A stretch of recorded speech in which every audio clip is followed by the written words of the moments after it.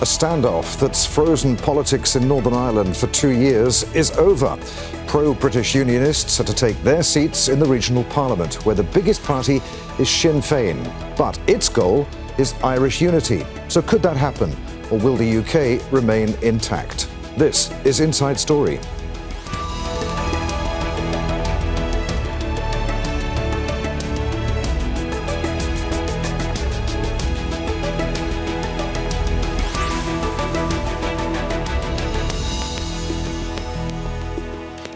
Hello and welcome to the programme. I'm Adrian Finnegan. Suspended by a boycott, Northern Ireland's power-sharing parliament, the Stormont Assembly, is to resume business.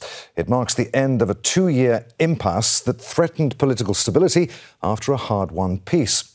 The region in the UK was formed when Ireland was partitioned by Britain in 1921 and for decades was controlled by pro-British Unionists. That's all changed since the last elections. The largest party is now Sinn Fein, formerly the political wing of the IRA that fought a violent conflict from 1969, seeking Irish unity. Tens of thousands of civilians were killed or injured in violence involving the British Army, police and several paramilitary groups. An international peace process over years brought a political settlement and the IRA disarmed in 2005. So, how important is the resumption of politics in Northern Ireland? Will the region remain in the UK? Or could Irish unity become a reality? We'll be discussing this and more in a few moments with our guests, but first, this report on how these events developed by Imogen Kimber. A 2-year political stalemate ends in Northern Ireland. The Democratic Unionist Party, or DUP, dropping its boycott of the Northern Ireland Assembly. It had pulled out over new trading rules following the UK's withdrawal from the European Union under Brexit, that it said undermine Northern Ireland's position in the United Kingdom. This package, I believe, safeguards Northern Ireland's place in the Union and will restore our place within the UK internal market. It will remove checks for goods moving within the UK and remaining in Northern Ireland. The power-sharing institution is central to the 1998 Good Friday Agreement that ended 3 decades of violence in Northern Ireland from the 1970s, viewed as one of the most prolonged conflicts in post-war Western Europe at the time. The suspension of the Assembly in Stormont, near Belfast, affected public services, creating severe difficulties, particularly in health and education. We're conscious that there is a huge amount of work to be done, that society has really suffered from the absence of government over the last 2 years. We're almost 2 years away from the last Assembly election. The Assembly can now sit for the first time since elections 2 years ago. The highest number of seats were won by Sinn Fein, the political wing of the IRA that fought British rule for 30 years. The first time a party seeking a united Ireland had won an election in Northern Ireland. Under the Good Friday Agreement, signed by all parties, the Irish and British governments, and underwritten by the US and EU, a referendum can be held on Irish unity. But only the British government can call one. The restoration of the Northern Ireland Assembly is triggering debate on whether that can now happen. For Sinn Fein, Irish unity is its #1 goal. And for pro-British Unionists, preventing that happening is theirs. Imogen Kimber, Al Jazeera, for Inside Story.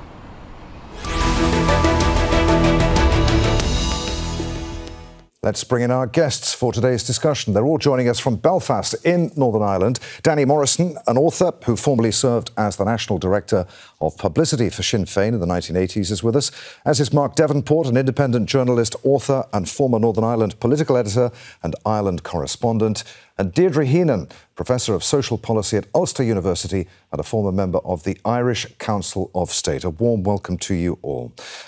Danny, let's start with you. Sinn Féin's leader, Mary Lou MacDonald, this week said that Irish unity was now within touching distance. Has nationalism's day finally come? Well, certainly that is the direction of travel. There's no doubt about that. If you look at the arc of the voting pattern in the last 20 years, most councils in the west of this state are controlled by Sinn Fein. Sinn Fein is the largest political party in Belfast City Hall. And 2 years ago, Michelle O'Neill, who presumably tomorrow could become the First Minister, 2 years ago, Sinn Fein won the majority of seats, which entitles them to that position. And it was during that election campaign, incidentally, that the leaders of the two main unionist parties refused to state prior to the election that they would accept the result of the election, that they would recognise Michelle O'Neill's right to be First Minister. And that's the reason why there's been so much suspicion from nationalists and Republican supporters about the stance of the DUP in regards to the protocol and the Windsor Framework document. There was a deep suspicion there that secondary and maybe the real reason behind their refusal to take their seats in Stormont was for this reason, that they did not want to sit as a deputy First Minister under a Sinn Féin Republican woman First Minister. Mark, given that Sinn Féin's breakthrough at Stormont undoubtedly has both a symbolic and psychological significance, is that going to translate into Irish unity anytime soon? I mean, how can you have Sinn Féin as the most popular party in Northern Ireland with no prospect of unification in the near term? Well, as Danny Morrison says, it may point to a direction of travel, but I still think that journey has got some way to go. The situation in Northern Ireland is that we've got essentially two big minorities here. There's a big minority of pro-British Unionists who want to remain part of the United Kingdom, and a big minority of pro-Irish nationalists who want to join with the Irish Republic in the South into one united Ireland. But the balance of power, if there's ever a border poll or a referendum on this question called in the near future, will be held by those who tend to see themselves as non-aligned, who at the moment want Northern Ireland to work and want the bread and butter politics to be as comfortable and as prosperous for everyone as possible. And that's signified by parties like the Alliance Party. The clue's in the name. They see themselves as an alliance between different parts of the community here. And those people will have to be convinced, I think, not just of the sort of romantic notion of nationalism, but that it will also be in their best interests and in their children's best interests in terms of economic and social realities. Deirdre, picking up on what Mark was saying there, tell us something about the demographics of Northern Ireland and whether they're changing right now. The demographics of Northern Ireland are changing, and the last census, for the first time, we had a majority of the population who described themselves as Catholics or born into the Catholic religion. So that is a huge change and something that has caused a lot of discussion. But it is important to say that when you're talking about Northern Ireland, we're not just talking about two large blocks of people anymore. It's not Unionists versus Nationalists. Thinking about Northern Ireland, we now think about it in terms of three minorities. So there are Unionists, Nationalists, and those people in the middle who are the non-aligned. They haven't decided either way where their vote would be in the event of a border poll. So while Danny Morrison quite rightly points to the rise of Sinn Féin, what it is important to say is that rise of Sinn Féin hasn't coincided with a fervour, a wave of support for Irish unification. That simply hasn't happened because the polls would suggest that that is still sitting at around 35%. And so there is a job of work to be done by both groups here, by Unionists and Nationalists, to convince those unaligned people where their future would be better. The issue around the collapse of Stormont was, I think, eventually Unionists realised that by staying out of devolved government and refusing to participate in power sharing, they were actually sending out a message that Northern Ireland was dysfunctional and couldn't operate as part of the United Kingdom. And therefore, they were actually harming the future of the Union that they professed to love. So they've walked away from that position and are now talking first and foremost about making Northern Ireland work, making it an attractive place to live and work in and plan your future. Danny, the Stormont Assembly then resumes business on Saturday. Tell us something about Michelle O'Neill, the new First Minister. What's her background? And to what extent could her ascent actually cement Northern Ireland's position in the UK simply by restoring confidence in the status quo? Well, firstly, Michelle O'Neill, I think, is in her 40s. Her father was an IRA prisoner And after the 1981 hunger strike, and using the example of Bobby Sands, who died on the hunger strike, but before that was elected as an MP for Fermanagh South Tyrone, we adopted an electoral strategy. And the IRA was also fighting its armed struggle in parallel with that. So Michelle O'Neill's father, who was an ex-IRA prisoner, when he came out, he stood for election. He was elected to the local council in the Dungannon, Coal Island area. And when he died, Michelle stood in a by-election, and she was successfully elected. And later she became an assistant to the late Martin McGuinness, who was Deputy First Minister in the Assembly.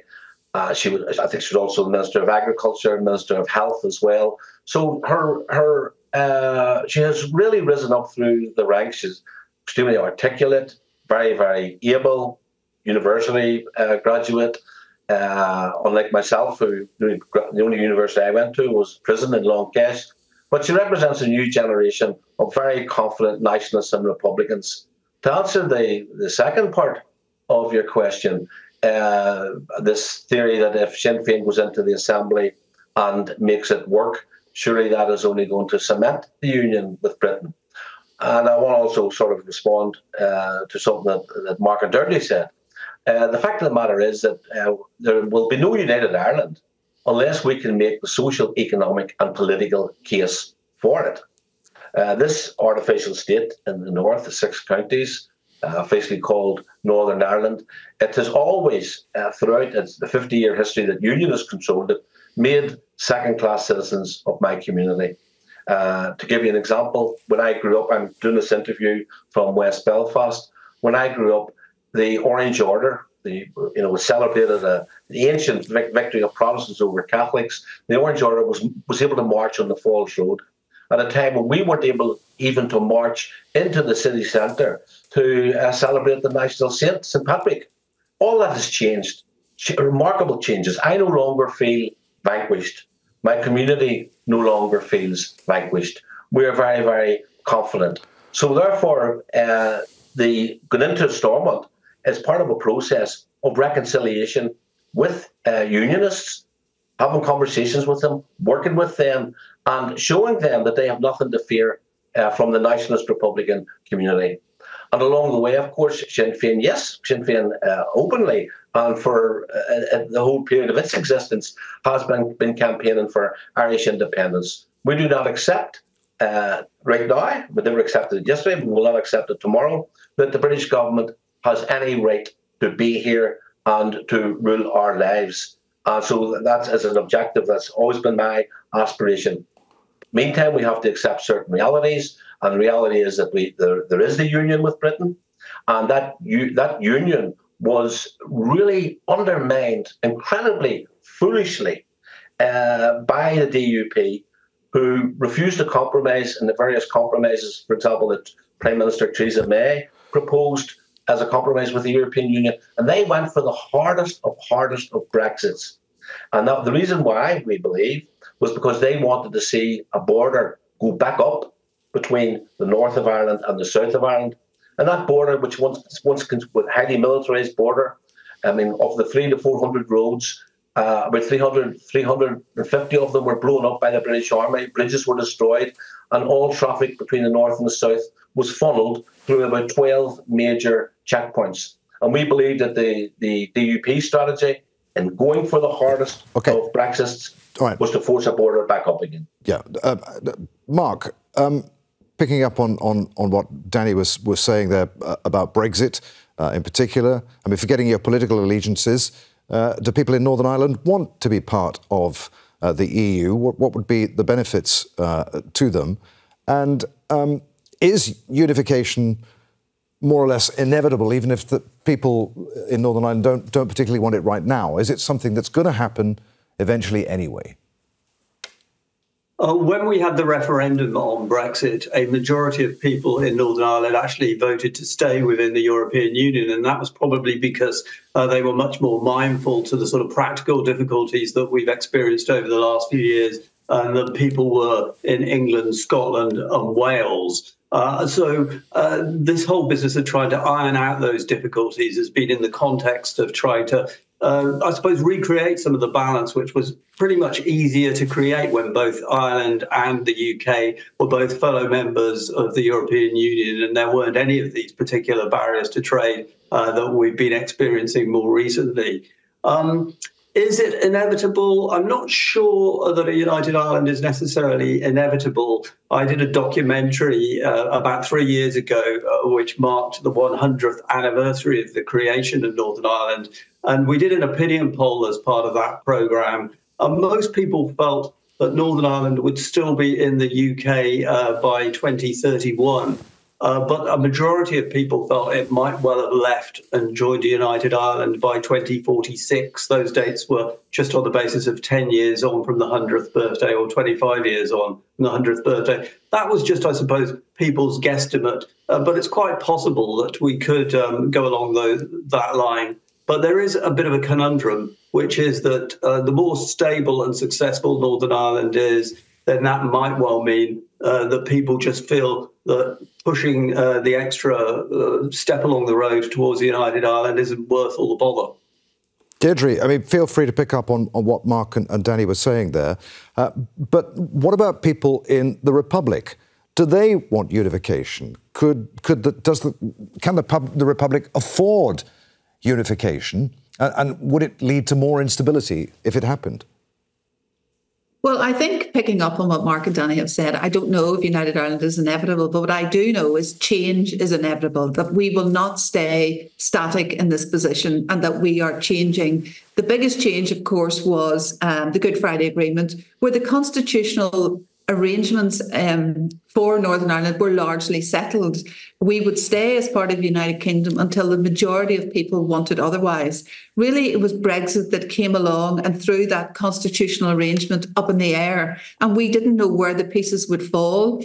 There were many, many warnings from people living in Northern Ireland that Brexit would be a bad idea. But they were ignored. The then Secretary of State, Theresa Villers, talked about scaremongering. The DUP said this was nonsense, that it wouldn't have any impact on Ireland. But of course, we knew that we were the only country in the UK that shared a land border with the EU. So Brexit has really unsettled people here, and they were settled prior to that. And the other thing we've learnt since Brexit is the idea of voting for change without knowing what that change would actually mean is now an anathema to people. If we've learnt anything through those toxic years of Brexit negotiations is that you don't take a leap of faith. People want to know, quite rightly, about what it would mean for their health service, what it would mean for education, what it would mean for the economy and their children. And those questions have yet to be answered. So I think regardless of what people say, there is a huge amount of work to be done to say, this is what it would look like. We can address the questions that you inevitably have.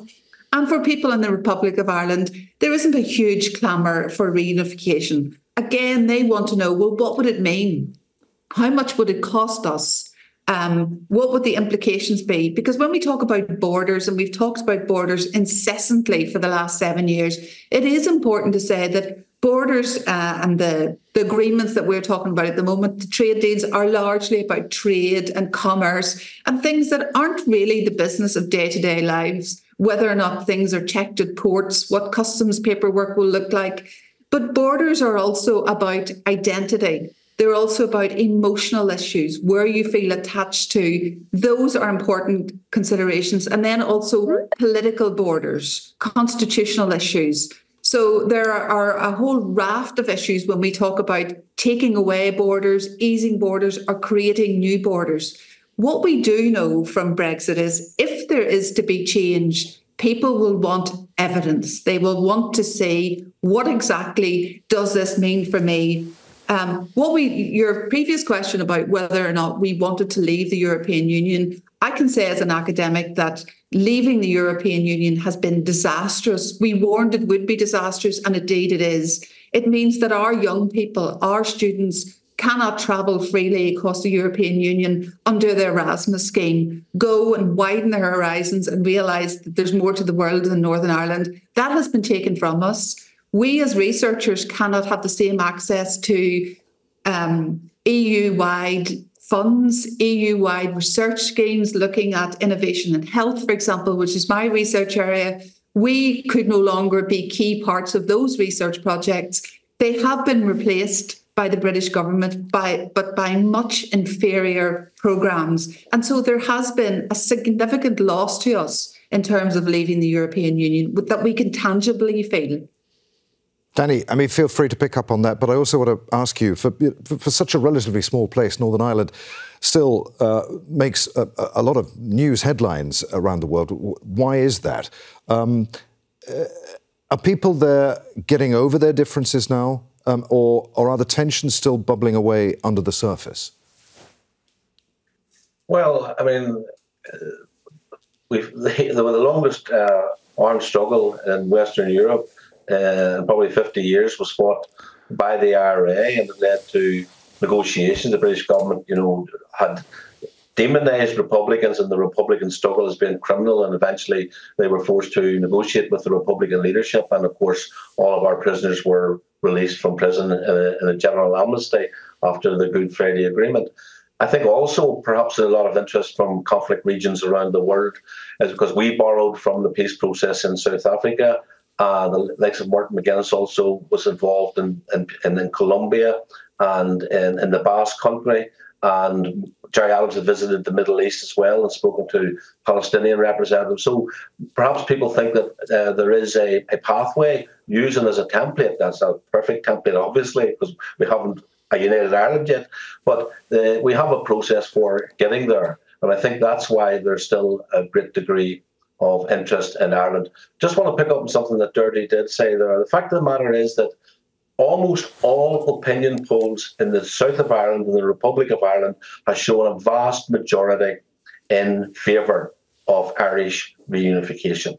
And in fact, one of the dilemmas is that when asked, are you prepared to compromise on a new national anthem or perhaps on a new national flag as a gesture towards the Unionists to try and make them be more comfortable? A lot of people have said no. They have resented that aspect of it, which would indicate a degree of nationalism and strong Republican sentiment in the south of Ireland.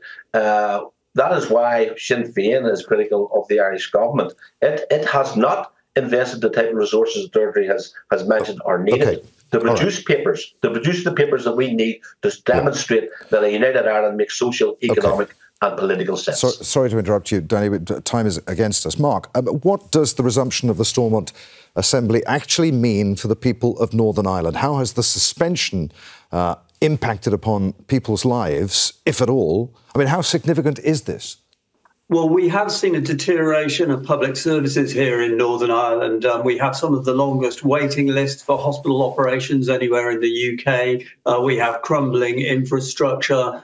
We have public sector workers who've been taking industrial action, going on strike recently because they haven't been getting the kind of pay settlements in line with inflation that their counterparts have been getting elsewhere in the UK or elsewhere in Ireland. So a financial incentive from London of something like £3.3 billion will go a long way towards easing some of those difficulties. Whether this new government will deliver, I think, will be down to some extent to the will of the politicians who will be sharing power alongside Michelle O'Neill, and also to whether they can make what is still a rather unwieldy system work. The system that was designed under the Good Friday Agreement was designed in order to make sure that all the parts of the community here bought into a new dispensation. But quite often it's been a bit of a recipe for log jams and stalemate up at Stormont, where the power sharing executive sits.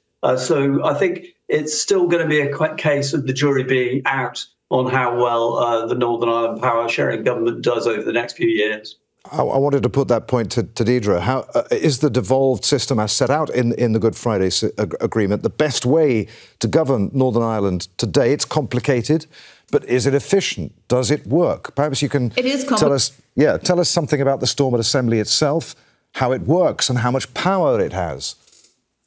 Well, I suppose the best way to describe it is we have a mandatory coalition that ensures that majoritarianism can't happen, so that the the two largest parties are in power are going to be Sinn Fein and the DUP. And that's because we are moving away from the idea that one group can dominate another group. But that is incredibly complex and complicated. And there is a groundswell of opinion now that we must reform the system, because actually we invariably find ourselves in gridlock, where we cannot reach agreement on serious public sector issues. And there is a weary resignation in Northern Ireland that we seem to be faced with a choice between no government or bad government. So I can assure you, while people are cautiously optimistic that government is coming back, there are no parties. You won't hear any champagne bottles being opened, because people really don't want more of the same. If we were looking at the report card from our devolved administrations for the last 25 years, it would be could do much better. We haven't moved forward in the key social policy areas of education, of health. And I suppose we always have to be hopeful that if the parties actually truly want to share power, if the will is there, then they can find the way to do it. So there's a sort of debate going on is, do you blame the system? Do you blame the architecture that the Good Friday Agreement brought? Or is it actually that it is the individuals who do not actually want to share power and resent the position that they find themselves in? Just going back to a point that was made earlier. Very quickly. Tomorrow is an historic day, because if you look back at the state and the creation of this state, it was built for an inbuilt Protestant Unionist majority. And there is nothing more tangible than the change that has happened than Michelle O'Neill, a nationalist, an Irish Republican, now set to take the top spot in the Stormont government. Was a seat of power for Protestants. OK, Mark, I've got a little over 30 seconds left. What will be the Executive's main priorities when it returns to work? I think it'll be ensuring that its public services are improved. And firstly, that will be by paying the public sector workers the money that they're entitled to. That's going to be the first job. And then we might have some complications in relation to how this post-Brexit deal works out. We may have some challenges, but there's plenty really that's going to be in the in tray of the politicians just sorting out, if you like, the bread and butter matters, bread and butter difficulties that we face. OK, there we must end it. Many thanks indeed to you all, Danny Morrison, Mark Devonport and Deirdre Heenan. And as always, thank you for watching. You can see the programme again at any time by going to the website at aljazeera.com. For further discussion on this issue, join us at our Facebook page. You'll find that at facebook.com/AJ Inside Story. And of course, you can join the conversation on X, our handle there at AJ Inside Story. From me, Adrian Finnegan, and the team here in Doha, we'll see you again. Bye for now.